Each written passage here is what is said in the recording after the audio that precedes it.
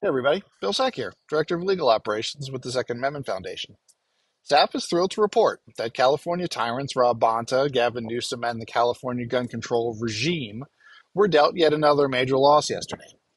The case is Nguyen v. Bonta, SAF's challenge to California's one gun per month law.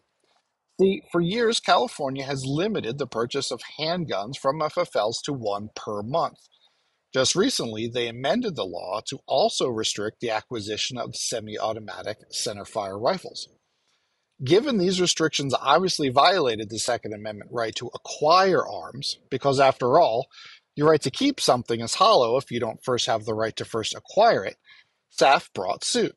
And just this week, a district court out of California agreed, granting SAF's motion for summary judgment and striking down the law as in violation of the Second Amendment.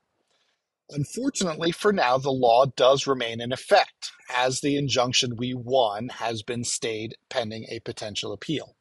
So, what you're going to want to do is keep your eye on SAF social media, as well as on the new and improved SAF.org for updates in Nguyen v. Bonta and all of the other cases your SAF legal team is involved in on your behalf. I'm Bill Sack, Director of Legal Operations with the Second Amendment Foundation.